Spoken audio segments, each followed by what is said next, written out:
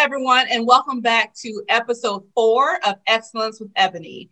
I am very, very happy to introduce to you today Vanessa Kisowile. She is here as the co-founder and executive director of an organization called SheFound. And I was especially excited to talk to her today because she is a female-owned business and she supports other female entrepreneurs and females that would like to get into starting their own businesses. So today I wanted to share with you Vanessa and let her give you some insight as to what she does, her organization, how she got started, and all the wonderful things that go along with being a female entrepreneur. So I would like to take this moment to say, welcome, Vanessa, to episode 4 of Excellence with Ebonie. Thank you so much for joining us. And I'm going to let you take the floor and introduce yourself. Thank you so much, and thank you for having me. So I'm Vanessa. I have many things, but most important, I am an entrepreneur. I'm fascinated by tech, and really much interested as of late with the creative industry. So I'll start from there. And one thing that has really been sort of constant with me is business. So I'm really at that place where I'm trying to connect all of this in one place. So as you said, I'm here as an executive director of SheFound. SheFound is a nonprofit organization supporting female entrepreneurs and female-led businesses in Tanzania, and hopefully we're looking to go wider to different emerging markets. And one of the reasons why we really saw it's important with this, it's the experience I have personally had, but basically all of us who are part of SheFound thought it's important. And when you even look at the statistics, literally the African community or continent, including Tanzania, is being driven by women-led businesses, which most of them are small businesses or small and medium businesses. But basically, from my point of view, I have had experience working with women in technology and women in business for about 5 to 6 years now. Being a woman myself who is into entrepreneurship, I've had several startups. Some have survived, some have been a total failure. So yeah, I've also had the opportunity to be in the innovation and entrepreneurship ecosystem here in Tanzania for quite some time now. I started as a startup myself, being exposed to innovation spaces and opportunities that there are, and being that I'm from a tech background professional-wise, like what I started. It has always been fascinating to see the participation of women from where I started in terms of tech, like in a class of 21 guys, we had only 2 women who were taking the course I was taking, and one of them unfortunately dropped out before. So it has been a roller coaster, and within the innovation ecosystem, we see the vibrance, we see the startups coming up, we see the opportunity within the entrepreneurship ecosystem, but seeing very few female-led businesses or female-led startups or female entrepreneurs actually taking on the stage, growing their businesses past the early stage or past that valley of death has been quite a challenge. Now, I joined one of the companies that I also work with. It's called Sahara Ventures. I believe you hosted Jumanne. I joined in 2018 as a lead of one of the subsidiary companies, Sahara Sparks. And what I found out was the same thing, fascinating. My eye will always catch that women aspect, like, why are there few women here? right? In terms of the startups that we're working with during the event, even when we put in a call for startups to actually come and pitch and all that, and I was like, okay, this still doesn't sit right with me. Now, since before then I had already worked with a Swedish organization supporting women getting into tech and employability, women in college. I've had my own initiative called Girl Next Door, dealing with teenagers in technology for personal development and all that.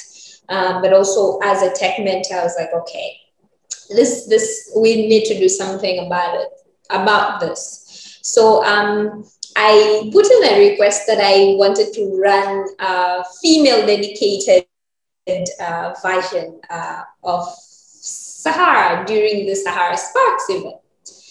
And it turned out actually the idea made sense, right, to the management of Sahara Ventures and to everybody within the team, the lady I was working with by then. So it was like, okay, great, let's do a female dedicated event for female in innovation, technology, and entrepreneurship. And that's how it got started. We wanted to start it as an event.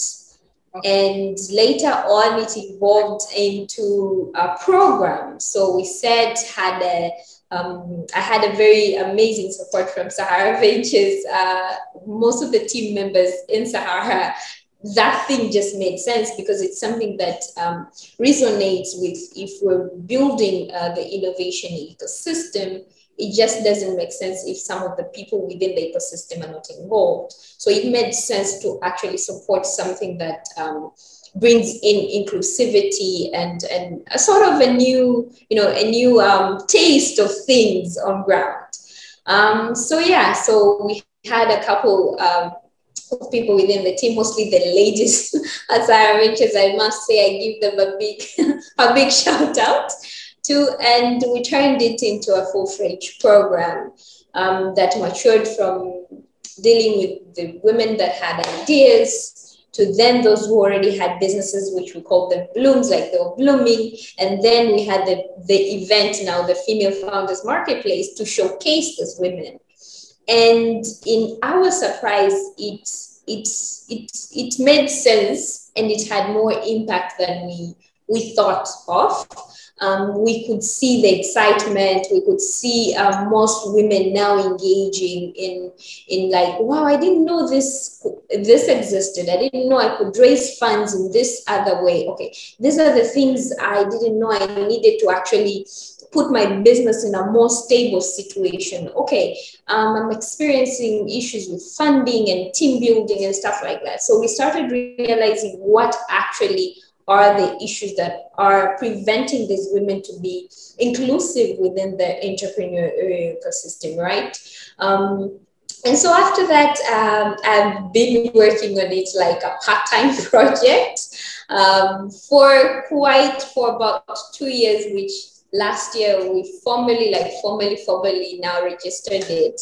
And we registered it as a nonprofit. So now it's a full-fledged entity that we're fully supporting women entrepreneurs. And as of to this year, we've already worked with about 200 plus women, are reaching out to about 1,000 plus women entrepreneurs through the resource centers that we have, from SheFound Business Hub to the WhatsApp groups to the database that we have. We send them materials, assignments and stuff like that. So it has been quite a fascinating journey, given that I love working with these women because I feel like the world has this secret potential inside of them, and the world is not just utilizing it. And if we're going to get anywhere, we need to utilize everything that is available for good, of course. So yes, that's how SheFound got started. And it has been quite a fascinating journey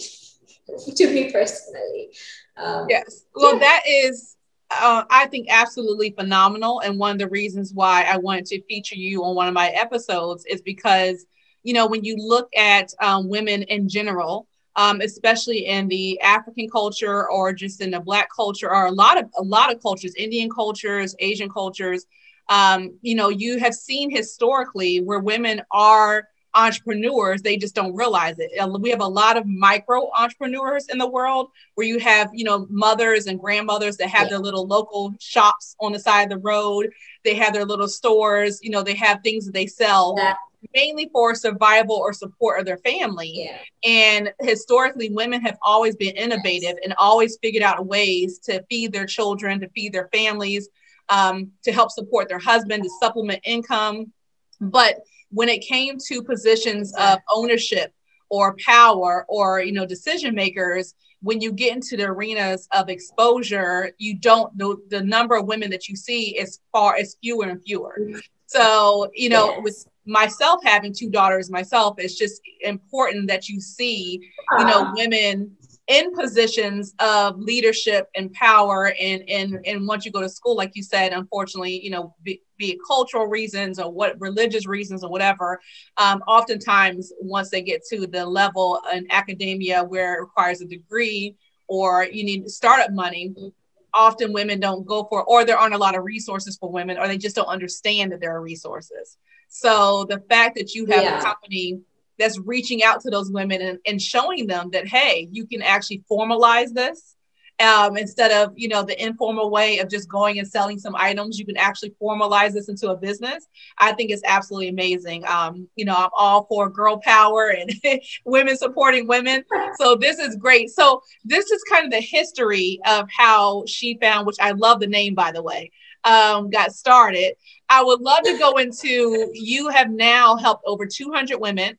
I would love to go into, what exactly are the different departments in SheFound? So I know there's departments for women who are interested in being entrepreneurs, and then there's programs for women who are entrepreneurs that need some more support. Could you talk a little bit about exactly how you support women that are wanting to start their own businesses or to find resources for their businesses? One of the things that we really had to scout, I'll start from a little bit far. One of the things that we really had to do was to look at the loopholes that are already existing within the support system that is there to support women entrepreneurs, specifically in Tanzania. Because first, we didn't want to duplicate efforts. Second, we really wanted to bring the value that we believe we should bring in the first place.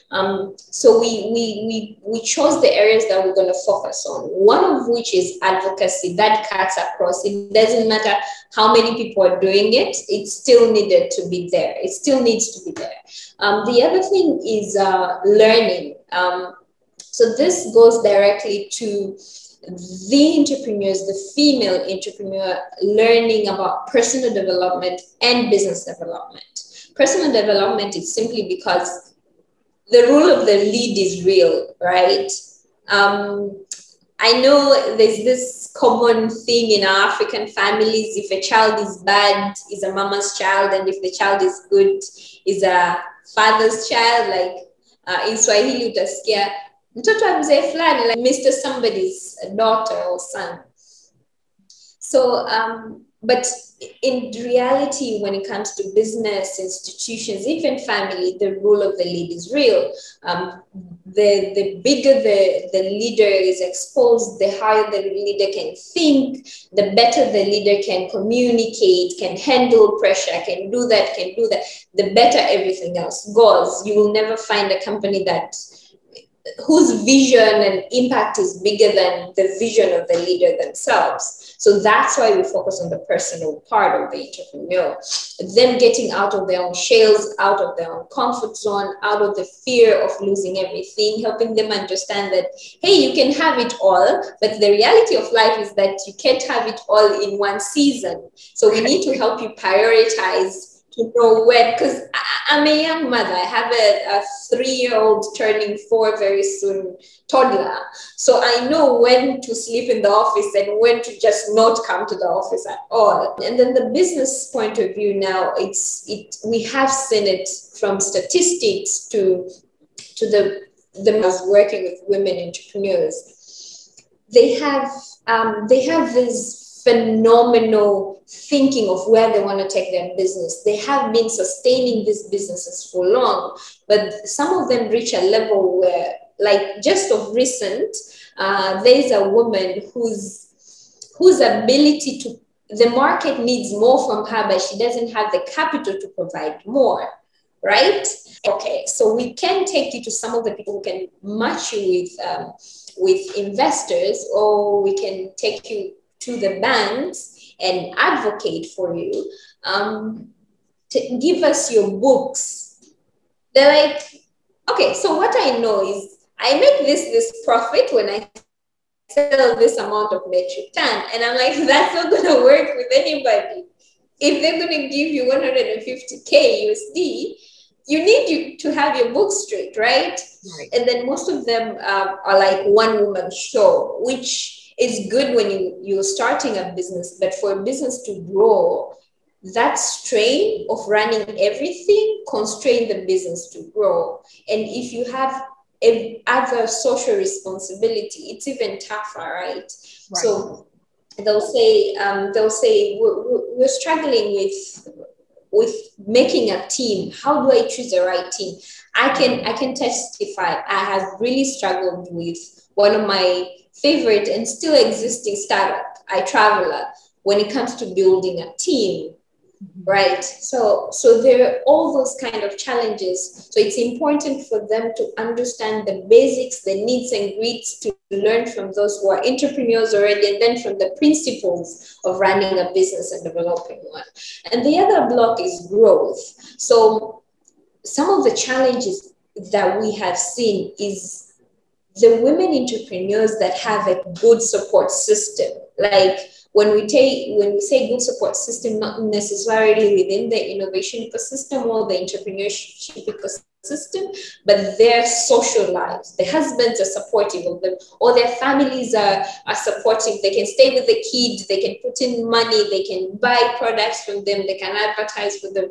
The businesses are booming very fast. So how can we create a conducive system for those who actually can't afford to have that, right? Either they have a very well coordinated system behind them, or families behind them, or they're single parents, or they're just students trying to figure life out. So part of the growth is linking them with people who can give them technical support, or giving them technical support on our own. So we hack these things with them.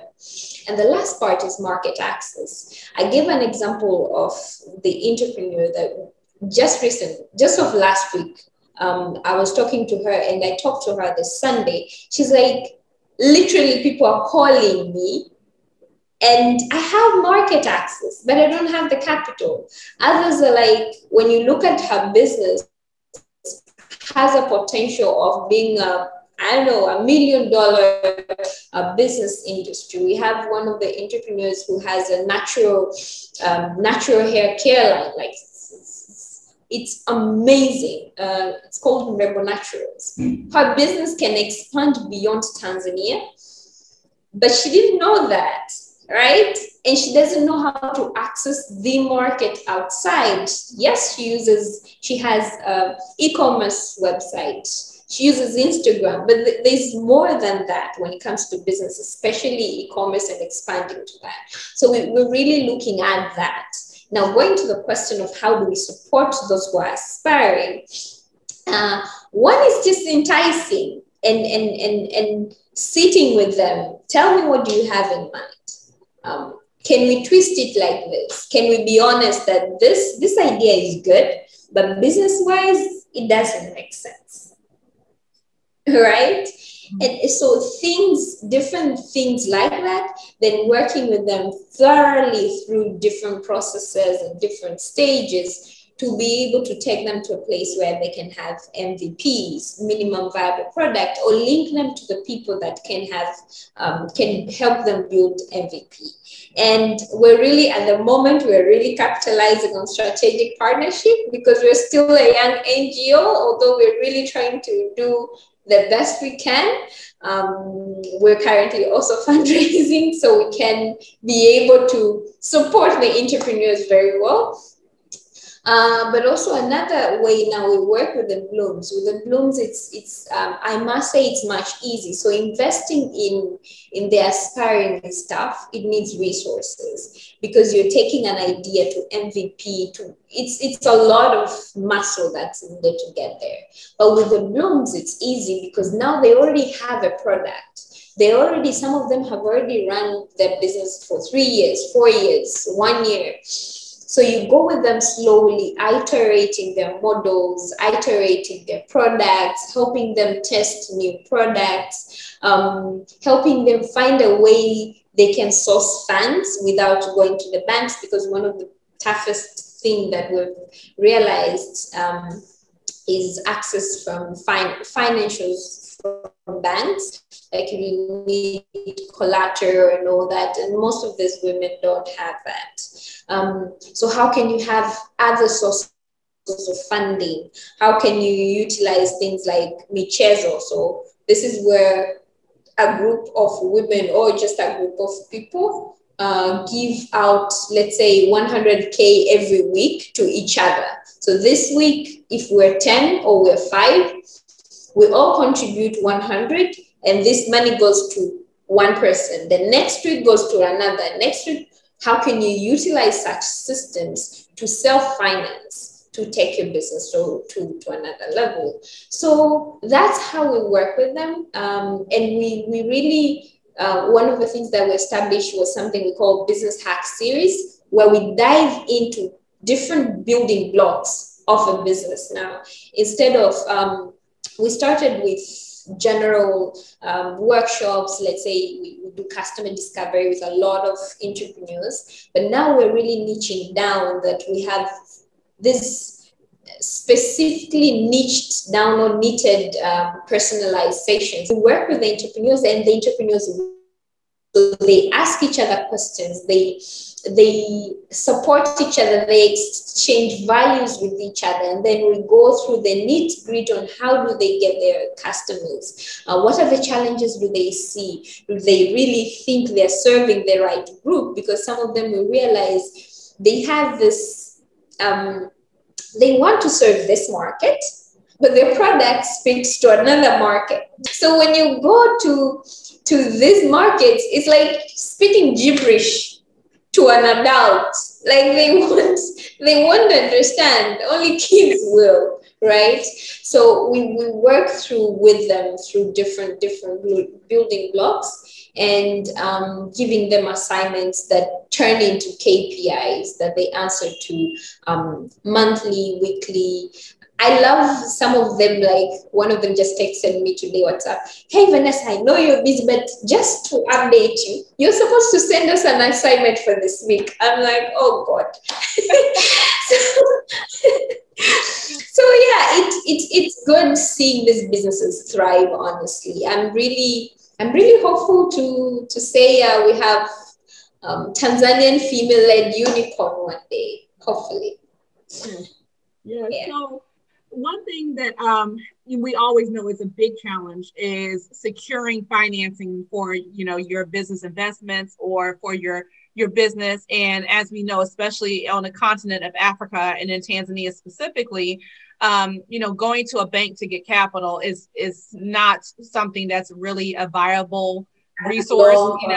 Business loans aren't really a thing there. It doesn't really happen. So if people, and one of the things that I am building my community to be is a community of empowering and supporting of people in the business world, entrepreneurs. So with your organization, that's exactly what you do. And I know one of the biggest challenges is securing capital. So if people in my community would like to contribute capital or financing to some people in your organization, how would they go about doing that? Like, can a foreigner from America, I have followers from India, from the UK, from Canada, from all over the world. So they wanted to contribute to these entrepreneurs in Tanzania.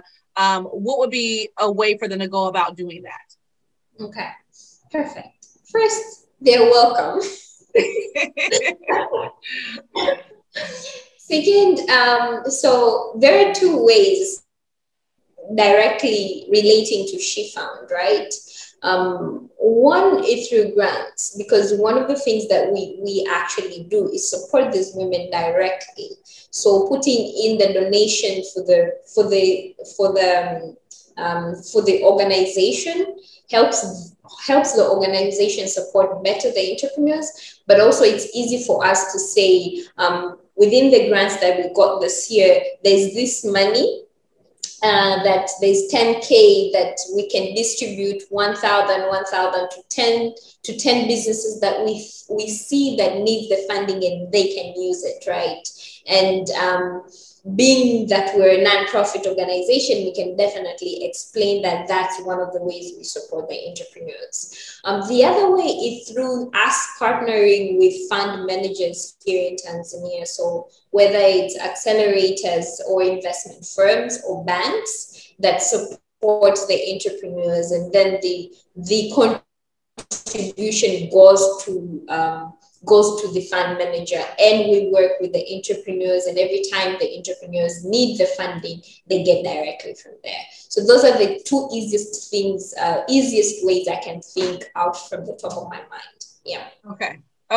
Yes, because I know some of the questions I'll have would be, how do we support these women? Because I think that's very important. And I think it's wonderful for us to be able to do in order to, reach out and help somebody, give somebody a hand up. I always say not a hand out, because these women are very hardworking. They're very intelligent. They understand where they're going. They just need a little bit of help. So I think that's wonderful for them to have access to that. And also understanding that it's definitely not a handout.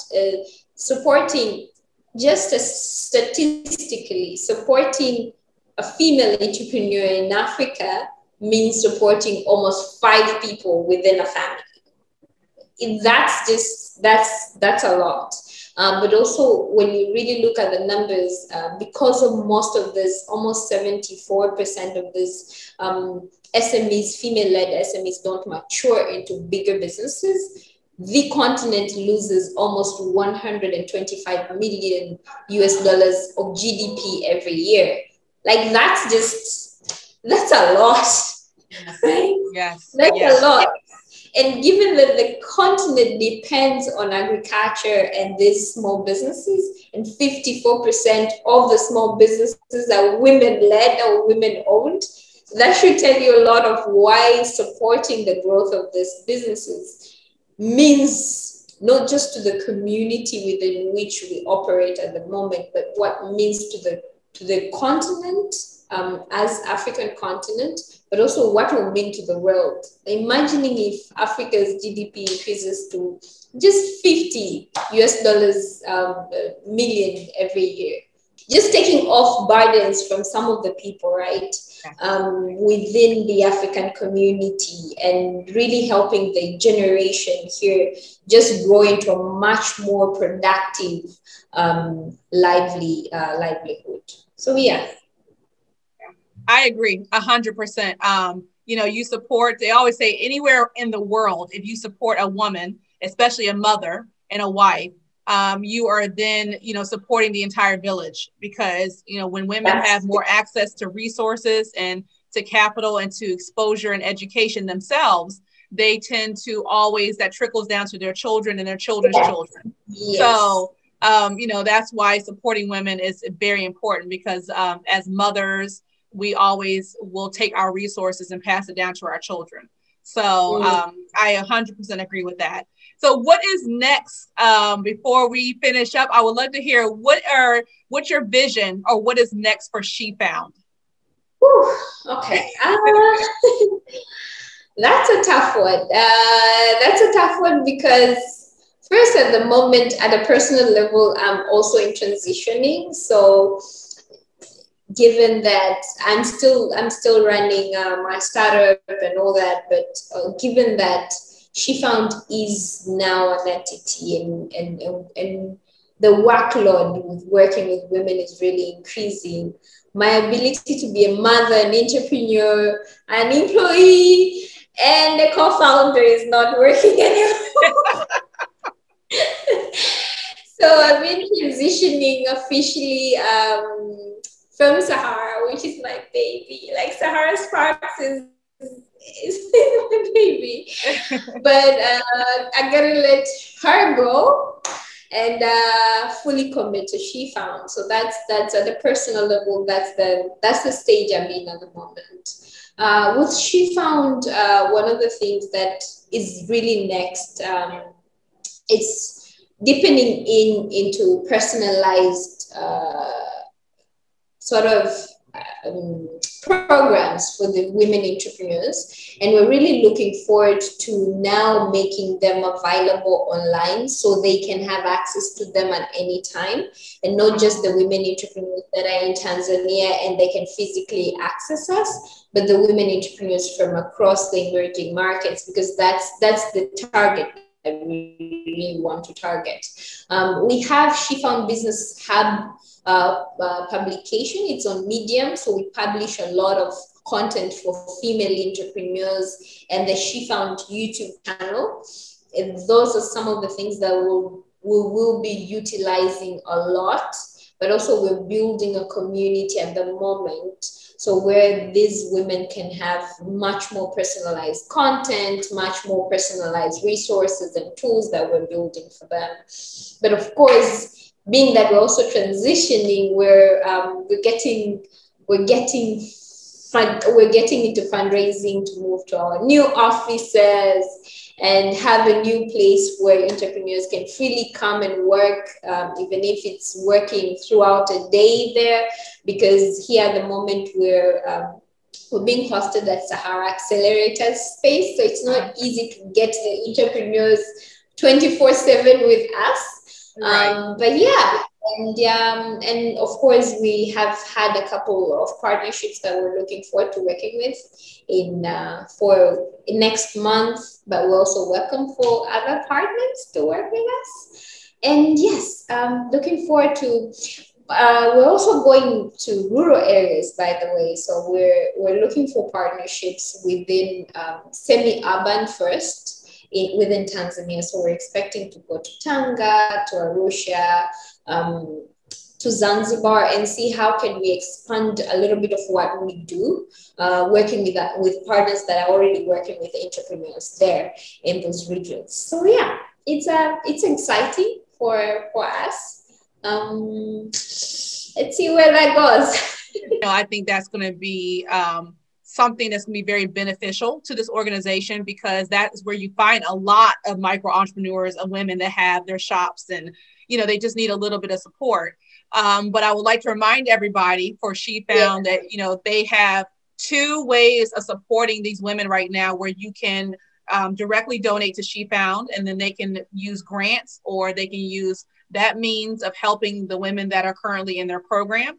And then you can also partner. Sounds like they're looking for partners as well. So if you're interested in partnering with SheFound, keep that in mind, as well as they want to expand and grow and be able to reach as many women as possible, which is one of the reasons why I was so excited to feature them today on this episode, because this organization has so much potential and is doing a lot for the community that is not always seen and not always, I don't want to say valued, but you don't always see how much of a contribution you're making when you are supporting these women.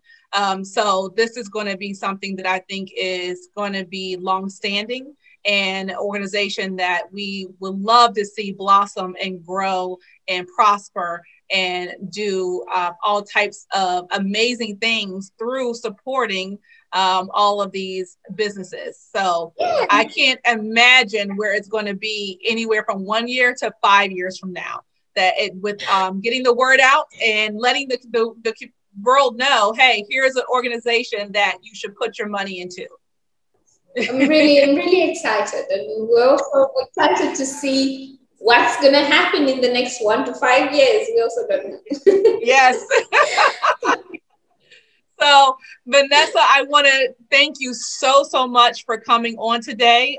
It has been an absolute joy and pleasure to get to know not only you, but just what your organization does and all the ways that we can help you and all the things that you're doing to help others. So I want to just thank you so much for that. And also, we look forward to speaking to you maybe next year and seeing where things have led you in the past 12 months.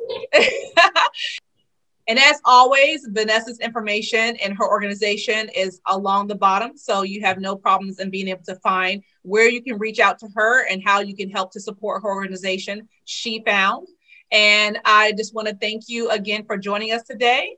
And I look forward to seeing you very soon in a very near future. Thank you so much, Ebonie, for having me. I've been humbled and honored. And I'm glad that I've been able to share a little bit of what we do, a little bit of me, and much more of the women entrepreneurs that we work with. I really am looking forward to seeing what more we can do and what more we're going to do. And of course, with everybody else who is going to get on board, which I'm choosing to believe I'll get a few people getting on board with us. Yeah. Yes, I agree. I think this is going to see some amazing returns. And I think this is going to be something that is just going to be very prosperous and fruitful. So this is episode 4 of Excellence with Ebonie. Thank you guys so much for joining. Don't forget to check out SheFound website. All the information is right here on the screen. And I hope that you find it in your heart to support and that you've been inspired today. And that we will see Vanessa's organization grow leaps and bounds over the next 6 to 12 months. Thank you guys again for joining. And until our next episode, this is episode 4 of Excellence with Ebonie. Thank you.